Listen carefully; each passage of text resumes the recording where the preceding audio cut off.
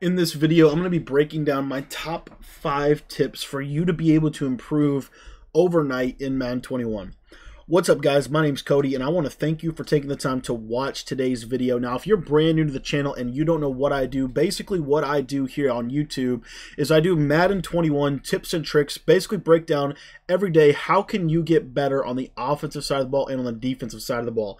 Now, we post 4 videos every single day, so if you have not subscribed yet, and research shows that only about 40% of the people that are going to watch this video have actually subscribed to my channel. You can subscribe right now completely for free, and you can also turn on the notifications so that you don't miss any of these important uploads and tips and strategies. We try to break down the best tips in the community here on our YouTube channel, work really hard to not only break down my tips and strategies when I do, but also try to learn from other people and what they do as well. So we study pro players. So if you're looking to get better on both sides of the ball, I would highly encourage you to consider go ahead and click that subscribe button. Now, what I'm going to be talking about today is my top 5 tips that can help you improve on the defensive side of the ball. And specifically what we're going to be talking about is truly how you can take your defense to a new level overnight. So it's not going to be any super schematic things. We're going to talk a little bit more conceptual and just give you the tools that I think you need to kind of game plan and really plan for how you're going to be able to lock down on the defensive side of the ball. Now, really quickly, the number 1 tip that I have for you as far as how you can get better on defense is to actually simplify your defense. And what I mean by that is have a plan, have a simple plan of execution, meaning what are the 2 to 3 to 5 core coverages that you're going to call? Are you going to go to cover 4, cover 2, cover 3? What adjustments are you going to make? Have a plan, because if you kind of know what you're going to do ahead of time, you're going to be able to execute it at a much faster rate. Like right here, this is my base setup against this cover, or against kind of what he's been doing on the offensive side of the ball. So I already know what I'm going to do. I'm just going to go out and execute. So when you simplify and you're not trying to think about it on the fly, use this time right here to kind of plan what you're going to do. In my opinion, really does. It sounds like a super simple thing, but it makes all the difference in the world, because then when you get on the field, then you're not having to try to think about what am I going to call, what am I going to need to do against this, or this. Now, and a good question to be able to ask that helps us a lot. I believe you only need about 3 formations at max to be able to really be effective on the defensive side of the ball. So about 3 formations is what I would recommend. And then what I would also say is if you can kind of plan out of those 3 formations to really stick to about maybe 10 or so, maybe 10 to 15 plays, that is really going to help you a ton, because you're going to know kind of how to set those plays up. And then from there, there's a saying that I really like that says defense is simply adjustments. Right? Defense is simply adjustments. So from there, then you're going to have the margin in the play, and you're going to have the time, because you've already set this up over and over and over again, to be able to set your defense up and then adjust if he's doing this or doing that, or what his tendencies are. So simplify your defense. Another good question to ask is, what are the 20% of plays that I call in a game? What are the 20% of things that I call from a coverage perspective or from a blitz perspective that produces about 80% of my desired results? So about 80% of my stops can come from when I call this or that or whatever it might be. Those are questions that I think you really do need to ask yourself on the defensive side of the ball. It's going to help you kind of do an 80-20 analysis of your defense, and you're going to be super effective for it. The next tip is to make everything look the same. To me, it is super important to make everything look the same, because if you don't, then what's going to happen is it's going to be very easy for the offense to kind of already know what you're doing. So I always come out and basically press coverage. I always come out and shift my defensive line to the side of the running back. I always do X, Y, and Z. Every single play has to look the same. Your run defense has to look the same as your pass defense. Your blitzes have to look the same as your coverages. If they don't, it's going to be really hard, in my opinion, to be able to be effective long term, just simply based on the fact that it's way too easy to kind of start to cue in on what the offense is really doing. So in my opinion, that is one of the most important things that I can tell you is when you're playing defense, you really want to make everything look exactly the same. And it's really going to help, because he's not going to know if you're blitzing or if you're in coverage or whatever it might be. Okay, so that to me is a super, super important tip that can really, really help you a ton in this game. The next thing, and we'll jump into another game here in just a second, the next thing that I would say is you want to focus on your red zone defense. Now, most people that play defense, they try to, in my opinion, a lot of times, and I'm super guilty of this myself, you try to do a little bit too much, right? You try to do a little bit too much on the defensive side of the ball. You try to stop everything as opposed to stopping the main thing. Remember, tendencies are so important when you're playing Madden, and you don't have to stop everything. All you simply have to do, and this is where I kind of try to have one big picture goal when I go into a first drive or a second drive in a game, is all I have to do, if I just hold my opponent to 3 points instead of 7 consistently, I will win every single game. That's my belief.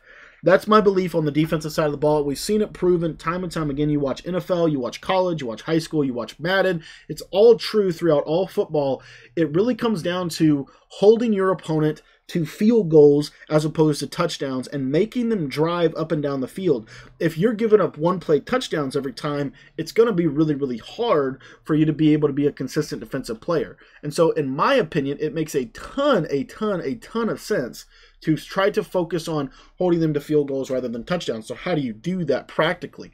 The way you do that is by identifying and creating a defense that has coverages that are designed to not get burned over the top. For example, if you're running a cover 3, it makes a lot of sense to deep half your outside thirds because it's going to help you not get burned over the top of the defense. Another thing that might be a good example is if you're running man-to-man coverage, you might want to keep your safeties deep as opposed to putting them in purple zones, because a lot of people have figured out different ways to glitch out man coverage at this point in the year, things like that. So focusing on those little key things I think are super, super effective.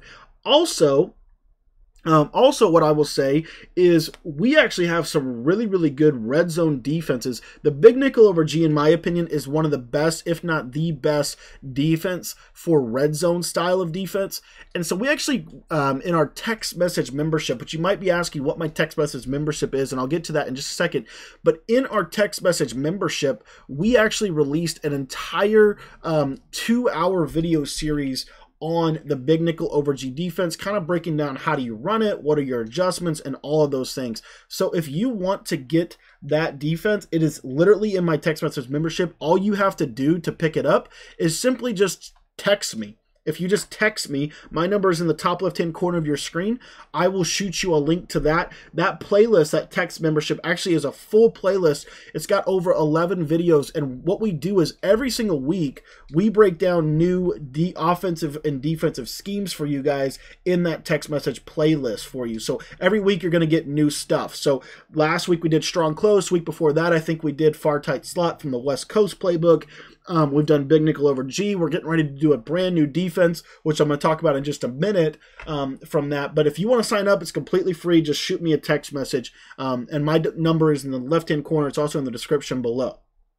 My next tip for you is, as a general rule, one of the things that I like to do is I always like to user the middle linebacker or the middle of the field. Okay, so it might be the middle safety, it might be the middle linebacker.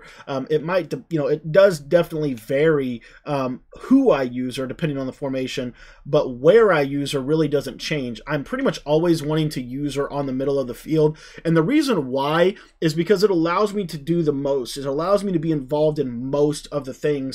And what I mean by that is I can literally lurk 2 to 3 to maybe even 4 possible routes that people could go to over the middle of the field in a one-play scenario, right? Because it, depending on where they run their routes, and some of that is, you can't always predict that, but most people don't have great routes to the outside. Most people's primary routes are post routes or streak routes or crossing routes or things like that. And so if I can use her some of that stuff, that really does help my defense a lot. A lot of slants this year, a lot of post routes, a lot of curl routes, all of those kind of things. that's what my user can take away. And so by using in the middle of the field, I allow myself to really have a good opportunity to be able to be very effective against that. And I also allow myself a really good opportunity, you know, to basically be super, super effective in the run game as well. So that's what I would recommend. I would always recommend using in the middle of the field. Wouldn't necessarily recommend using like an outside corner or anything like that, unless you have a very specific idea and a very specific plan. That's kind of what I would do. And that's what I would recommend. Start using either the middle linebacker or the middle safety, and I think you'll see a lot of improvement on your defense. Also, whenever you're using someone, make sure that as a general rule, unless you're doing different user rush tactics and things like that, that you are putting them on a blitz. The reason you want to put them on a blitz is twofold. Number one, you're going to get better block sheds with your defensive linemen if they are on a blitz, because the offensive line is going to recognize that there is more than 3 or 4 people blitzing on a play. There's 5, maybe 6, depending on how many you're sending. And also, it's going to allow you to have a little bit of a faster user in your defense. Now, the last tip that I have for you is actually kind of a deep one, and it is use safeties at linebacker. And this is actually why I base most of my defense out of the nickel 3-3-5 and the nickel 3-3-5 wide. I actually just wrote a defensive guide on this defense, and basically what I talk about in this is the importance of doing that, the importance of this personnel grouping. The reason why it's so important to use safeties at linebacker is because linebackers don't always react to the ball. And what I mean by that is I have faced people who are using linebackers, or they have linebackers in coverage, and I've thrown right at the linebacker, and the linebacker doesn't react to the ball. For whatever reason, in this year's game, EA basically designed it so that primarily linebackers are not going to be very good in pass coverage. So if you're putting linebackers on your field, you pretty much always want to be blitzing them. In my opinion, you don't want to be dropping them very often, because they're literally not going to jump the ball. Unless it's a flat route, they're really not going to jump. They're not going to intercept crossing routes and post routes and things like that. They also simply don't have the man coverage to be able to keep up with some of the better route running type of players that the game can offer. So the reason that matters is because what you're going to see and what you're going to notice happen is they're going to get burnt in man coverage oftentimes. They're not going to react in zone. And so for that reason, that's why the nickel 3-3-5 is so powerful, because you get the best personnel possible on the field. And I've been talking about this since the beginning of Madden 21, and I actually just wrote a full defensive ebook, which is just $15. You can pick it up in the description. Almost every pro that I know is running some version of this defense right now, just because of how powerful the personnel really is from this formation. But if you want to pick up the ebook, it's in the link in the description. A lot of people picked it up and have been having a lot of success. It's the most simple ebook I've ever written. I actually applied all of these 5 tips to that. I actually show you how to stop different runs in the red zone, different plays in the red zone, and I also show you great personnel groupings, how to simplify. We only cover a couple of key plays that are really, really effective. So if you want to pick that ebook up, that link is in the description. But my last tip is to make sure that you're putting safeties at linebacker. You're going to find that you're not going to get weak boxed if you use the nickel 3-3-5. You will get weak boxed if you use like the dime 1-4-6. So that's something else you need to kind of consider. But by putting linebackers in the field, on the field, maybe at defensive end, that's one thing, but don't put them on the field as linebackers. They're not going to respond in zone coverage. They're not going to respond in man coverage. They're not going to intercept things. The only way that I would ever use a linebacker is if I was using him and he had the lurker ability. So with that being said, those are my top 5 tips for you to be able to improve on the defensive side of the ball and completely lock people down. I want to thank you so much for watching this video. We will be streaming tonight at 10 o'clock p.m. Eastern Time. If you have any Madden questions whatsoever, you can always text me. My number is 812-216-3644. And if you're interested in picking up that defensive ebook, that link is in the description. I want to thank you for watching today's video, and we'll see you on tonight's live stream.